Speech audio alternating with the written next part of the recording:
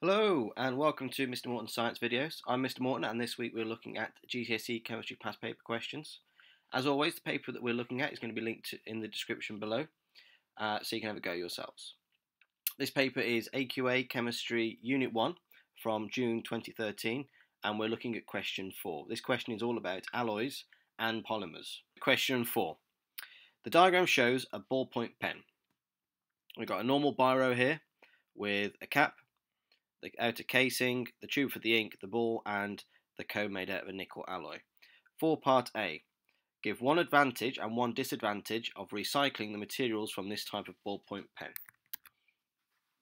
Now remember, in order to answer this question, you need one advantage and one disadvantage. For 2 marks, that's going to be a mark each. Okay, so advantages that we can have. When you're recycling things, we're going to be using less resources.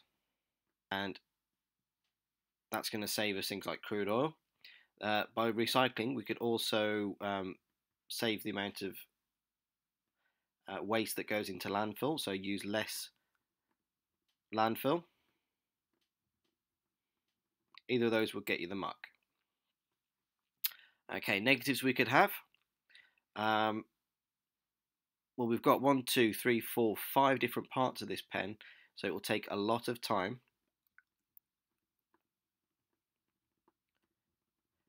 in order for us to separate those pieces. And to be honest, for a 20 pence pen, it will take more money in terms of time than you would actually get from recycling it.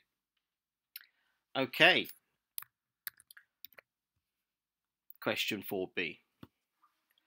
Alloys are used to make the ballpoint pen. Now, alloys, remember, are a mixture of 2 or more metals or a metal and carbon.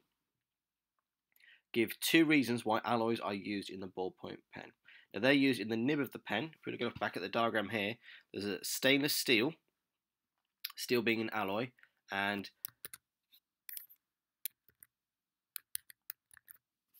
a nickel alloy cone. So the reason the stainless steel is used is because it's strong,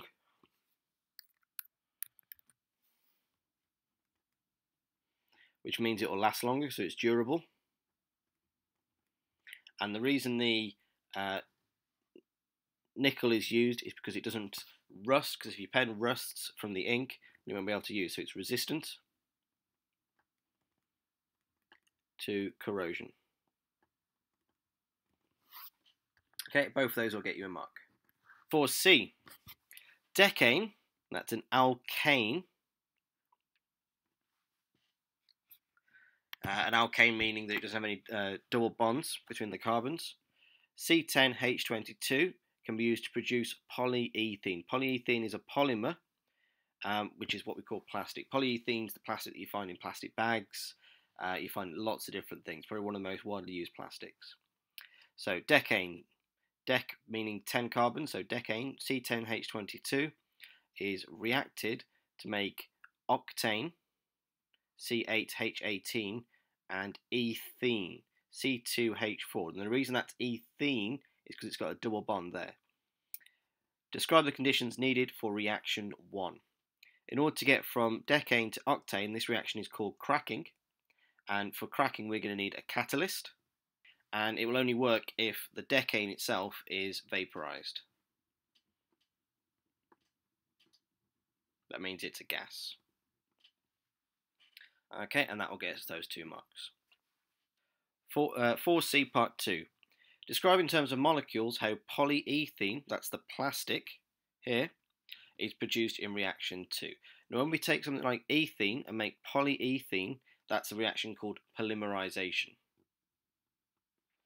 Polymerization is when we take the small monomers, so ethene here is a monomer, think of a paper clip, and we put lots of them together into a long chain to make a polymer. Polymer meaning many.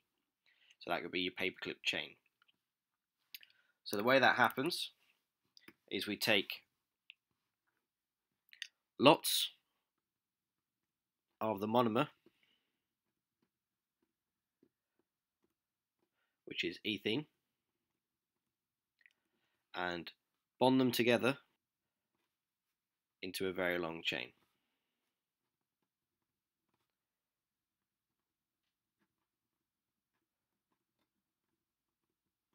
that very long chain is the 1 mark, and then the bonding together lots of the little ones is the other mark.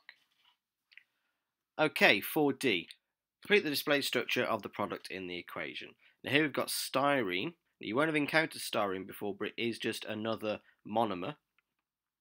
And we've got polystyrene, poly meaning many. So this is your polymer, your plastic. Polystyrene you will have encountered all over the place. We use it in cups, we use it in packaging. So the first thing that's going to happen in polymerization is this double bond here is going to break. So instead of a double bond, we're going to have a single bond between the 2 carbons.